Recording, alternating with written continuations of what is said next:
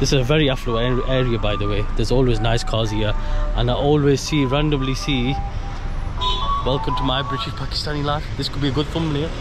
Anyways, just getting a bit too excited. I love this area, I really like it. F6 is my favorite. So telling my parents, Desi parents, not just any parents, Desi old school parents, that I'm going to Islamabad to enjoy some nice delicious food. So I have to pitch it to them in a way that they understand, because they're always saying don't go out, the food's not good, it doesn't have good flavor, they don't use good ingredients, it's old food, it's too expensive, we can make better at home. So let's talk to them properly and hopefully it'll work. We're going to Islamabad. Why? We're gonna go to this cafe. We're gonna eat food that's not really nice. We're gonna eat food that's not really nice. It doesn't have good taste to it. It's probably old. It seems like the convincing worked, guys. We are going to Expectation in Islamabad. Little treat, a little day off. Both of us, me and my wife, will be working. And as you know, I work online as a GCSE physics tutor to kids in the UK. My wife is a therapist and she works online as well. And I think it feels like the heat wave is calming down. The heat's more bearable. It's probably about 35 degrees right now, when normally it'll be 42 or 40 at this time. So people were asking, how do I make the flat that I live in insect proof or lizard proof, or you know, stray cat proof, because stray cats do get over from the rooftops. So I've got this netting going on, metal netting that's been welded on all the way above the courtyard, and then down here we've got a netted door covering the UPVC door that's also completely sealed. So have a look at that, sealed top to bottom, sealed. Yeah, and then obviously this is sealed. The door's obviously larger than that. This is sealing the door from the top, and then we've got the brush at the bottom that is sealing the bottom. The windows in the kitchen have also got metal netting, and then on the other side we've got double glazed UPVC windows that shut and completely seal themselves just like this door does, and when we do open it, it has a net. So this is the UPVC double glazed window, completely seals itself, and then we've got the netting. This is called zigzag. They make it here in Pakistan. The whole thing's made in Pakistan, I think, unless the frame is imported. I don't remember what they were saying, but yeah, it's a local company that fitted this in for me. So it kills the noise as double glaze would do, and it also completely seals itself from left, right, top and bottom. Welcome to the kitchen. So have a look. They've got netting all the way down there, and on the sides I've filled it with silicone, so it's all completely sealed off. This is our kitchen, guys. Alhamdulillah, say mashallah, Allahumabarik. Designed it all on my own. Never ever in my life have I designed a kitchen before, and I'm telling you, it was very stressful. Why am I telling you this? It's because I'm always being contacted by people watching my content. Just gonna go and start the car.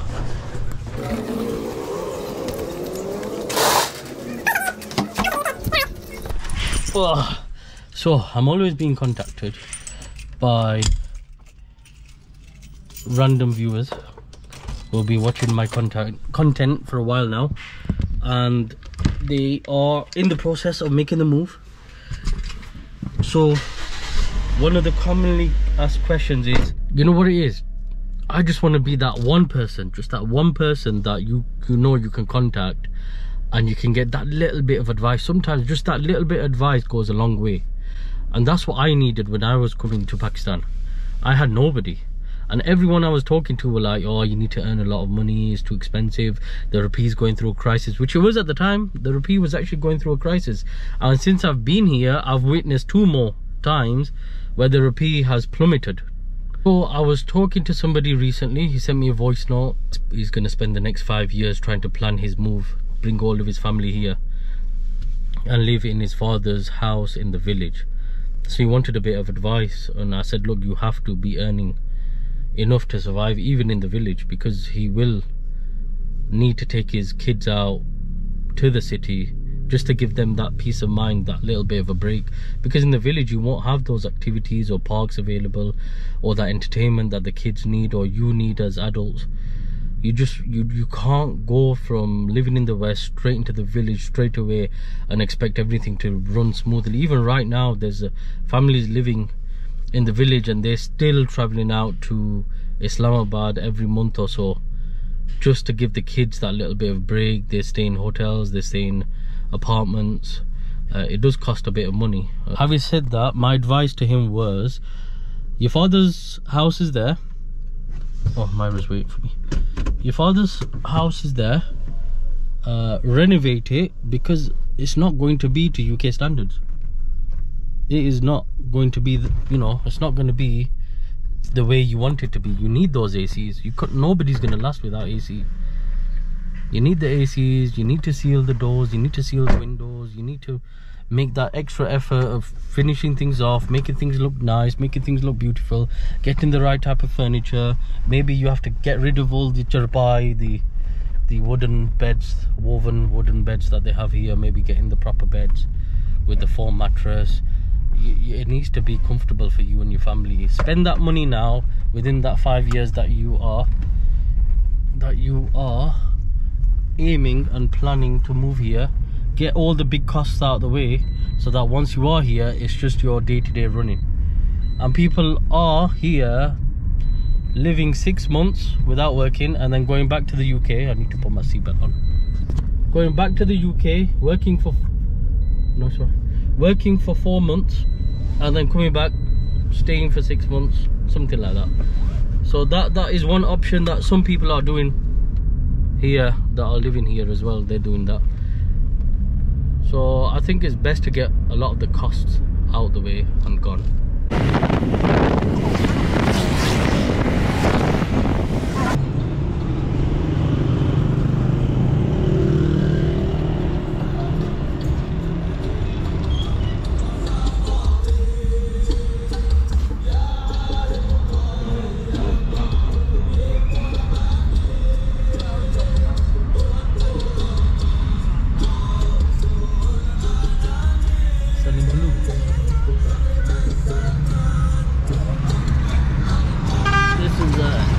Of a junction. GT Road, one of the places I do not like. My least favorite road, GT Road.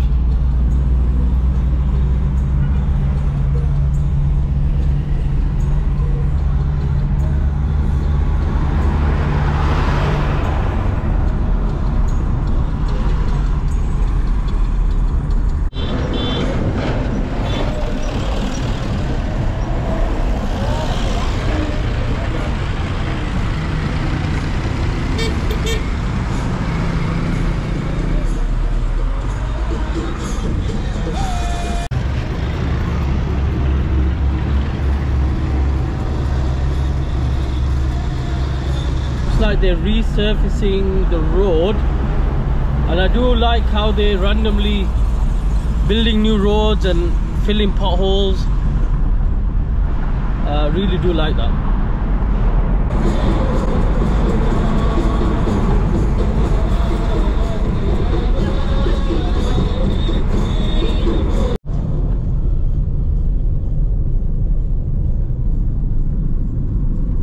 Welcome to B17, guys.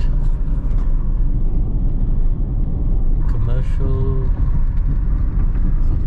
transformers. I don't know what that is. I ain't got a clue what it is. Anyways, yeah, this is B17. One of the entrances. Gate 1. Gate number 1. They've got a lot of development in there. They tried to make it out as if it is CDA, but it's actually not. All this time I thought it was CDA, but it's not. Interesting. So right by B17.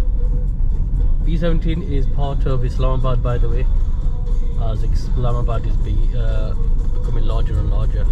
So this is Margala Expressway that links B17 all the way to downtown Islamabad. This route, oh look, the fires are still going on. This route will get you into downtown Islamabad within 10 minutes, 10 to 15 minutes. Because of the heat wave, and I've seen a TikTok about this, there are a lot of fires due to the heat on Margala Hills, and I can see them there now. So people were praying for rain. As soon as it rains, it will cool down. It's just a bit too hot right now.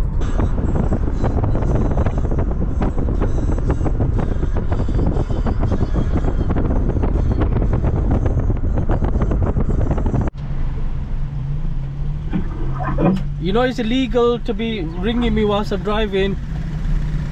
I'm not in the lawless country of UK. Yeah, but it's still against the law here. I think so, but it's on hands-free anyway. I don't know. I don't actually know.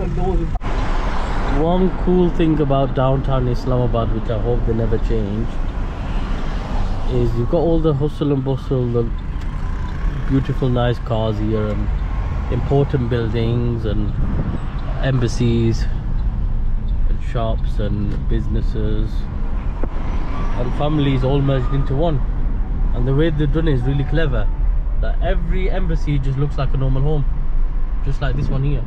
I think that's the Egyptian embassy or something. So there's a few embassies on this particular road.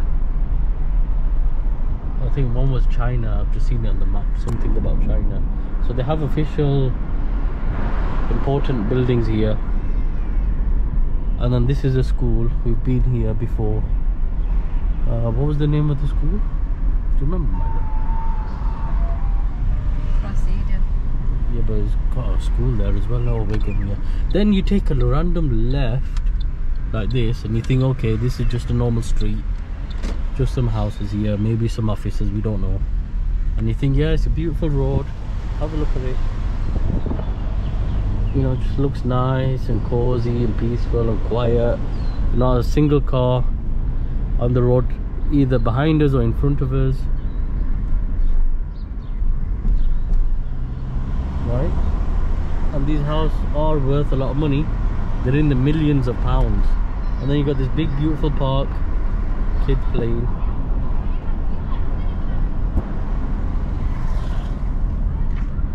And then I know back there is a masjid that I've been to pray at before. Myra's head in the video. And then it looks like homes are here. Some of these are homes, some of these are offices. Yeah, that's a house. Another house, yeah, Myra? Nothing. Maybe there's a patch, I don't know. And then further down here, we'll have another park coming up, it says on the map. Yep, so we're on that same road. We've got two Domino's riders talking to each other here. Boycott Domino's, guys. Keep up with the boycotts. There are plenty of alternatives, especially here in Pakistan. There's Cheesios, there's Pizza Base, amongst others. So, and then look at this. Right by a park, which is on the left, which I can't show you just yet. Myra's right here. We've got this really nice, busy, oh look at that, with the UK number plate. We'll go up to that in a bit. This busy little high street full of restaurants, cafes, and then further up it just goes back to homes again. So this is the park I was just talking about. So this is F6/3 Islamabad, and we're going to the place on the left, but I just wanted to go up to the car with a British number plate. Myra's just following me. Let's have a look. It's just down here. Fresh import. Let's try and not make it obvious that I'm here to record the car. So generally the people that are contacting me are trying to plan, and they're trying to budget as best as they can. So I'm just going past the car now. Here it is, there it is. Yeah, so it's always good to see a familiar car with a familiar number plate. I'll get the front side as well. I just love seeing that white, yellow, you know, yellow on the back and white on the front. This is a very affluent area, by the way. There's always nice cars here, and I always randomly see welcome to my British Pakistani life. This could be a good thumbnail. Anyways, just getting a bit too excited. I love this area, I really like it. F6 is my favorite. A lot of rich people are here. You randomly see 4x4s full with the security, all with guns, AK-47s on the back. Yeah, so I don't normally get the well-off people contacting me. Should we get a table? Inside or outside? You'll have AC on inside. But I think they've got some sort of a system where they can have AC on outside even, I think. We've got a cooler. That's our little cozy little table here. Take a seat, Mary. So, yeah, so the people that contact me generally are trying to budget or trying to plan ahead, trying to sort out that income where they can just live here on 1,500 or so a month, so they don't have to go back. The people that, walaikum salam, those that don't really contact us, contact me, are people that are well off, that have everything sorted. They've got land, they've got property, they've got houses on rent, they've got apartments on rent already, they've got somewhere to live. They don't need to worry about AC, they don't need to worry about anything. Everything's well prepared for them. They've got the income. So they're the people that don't normally contact for advice. They just contact to network. They just want to join my WhatsApp groups, they just want to meet up, they just want to have a chat. But yeah, look at this menu. Okay, Myra, what are you gonna do? What were they known for? Everything seems alright. So we're going for the Greek god, which is special homemade white sauce bread on flatbread with mozzarella and feta cheese, grilled chicken, mushroom, red onion, spinach, black olives and tomatoes. Maybe that's what it looks like, we'll find out. And the other thing we're going for is jalapeno and caper chicken, grilled chicken with our in-house special caper and jalapeno sauce, served with sauteed veggies. So it should look like that.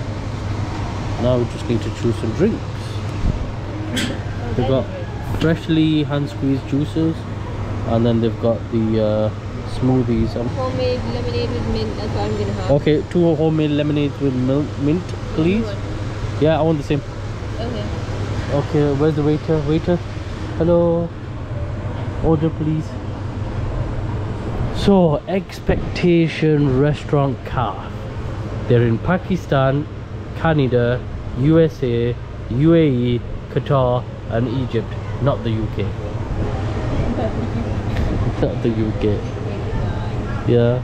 Should we try the coffee here as well? I wonder if it's good, because it seems like they import things in from other countries as well. We had tuna here, it was really nice. Okay, waiter's on his way. Come on, waiter. Where are you? Oh, he's not on his way. We have been left waiterless. Okay, he's coming.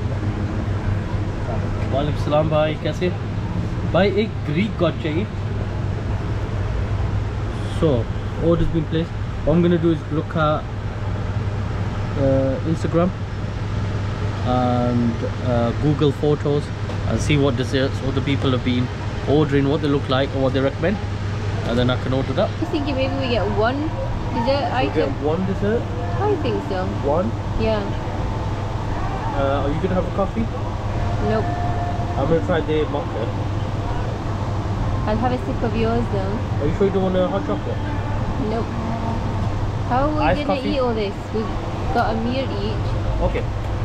So, we eat it with our mouth.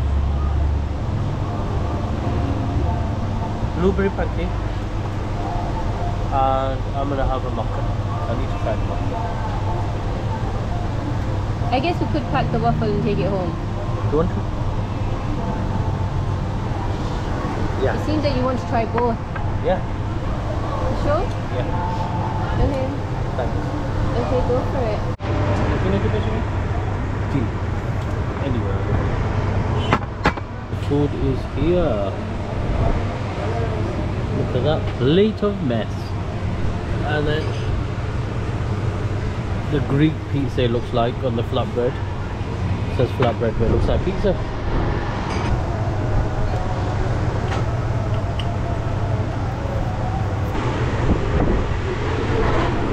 So the brothers just cleared the table for us. I was about to call it desk.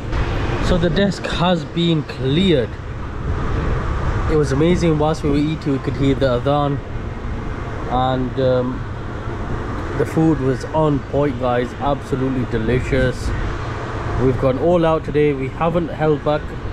I just really want to see how much the total is.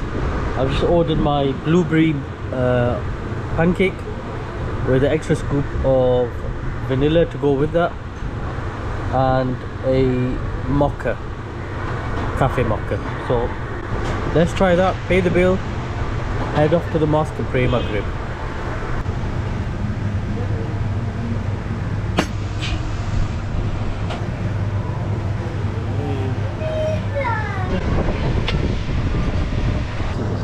Can't have any more. You're gonna walk to pee off. Guys, food, dessert, drink, spot on. Now is the time to reveal the heartache, the bill. Can you see the waiter anywhere? Come on then, Myra. Oh, it's dark, the camera's not doing well in the dark. Guys, that whole meal, do you know how much it was? Guess, it's expensive. This place is expensive. It's never cheap. Can't see me in the camera, but yeah. Take a guess. Myra's taking a guess, guys. 12,000? Myra thinks it was 12,000. You'll be surprised how much it cost. How much? 7,700. Really? Yeah, I'm assuming because the things that... 12,000, that's good. Yeah, but still, we can spend 12,000 in one go. Yeah, so 7,700 straight away, guys. Just eating at one place. Now, if we spend the whole day here in Islamabad, we can easily, very quickly stack up that 15,000. And if you consider petrol as well, which is about 2,000. So yeah, 7,700 for that meal. Well enjoyed it. Myra's just checking this. Just outside all the restaurants here, there's a little bookshop. That's supposed to be good, I heard. 40 Rules of Love. And then in the far distance, they've got rugs. Can you see them rugs, Myra? They look interesting. And then down there, they've got paintings. Think and Grow Rich. Alright, is that what I need? Oh, this is meant to be good as well. I like the image here. Which one? The Japanese Secret, Long Happy Life. About purpose. Saladin. The Life, the Legend, the Islamic Empire. MashaAllah. This, we knew who is the Saladin of today. Saladin. So this is, oh my god, look at that. It's £10.99, £10.99p. But here, it's literally only 1,000 rupees. Which is like £2.80. Should we get this one? I like it. Sure, get it. Bhai, iska final price kya hai? 900. No, so it's giving me even cheaper, 900. Oh, what about me and Rumi? You want that? Me and Rumi? Yeah, I want that. William C. Chituk. ये भी चाहिए. He's got the क्या? रोज़कनामा. ये देखिए, ये वाला. Yeah? ये भी जलालुद्दीन रूम में से. Is that Jalaluddin? Yeah. I don't know what that is. It's a novel. Oh, I know. You want that one? You don't want that one? That's interesting because I was reading a book I was trying to read a book in Urdu. Yeah. And it was written, I can't remember who it was written by. So it was about the Day of Judgment. The person, the author had written it as though it's the Day of Judgment and they're there and they're experiencing it. It was really interesting. Maybe this is like that as well. It's a novel. Just read at the back.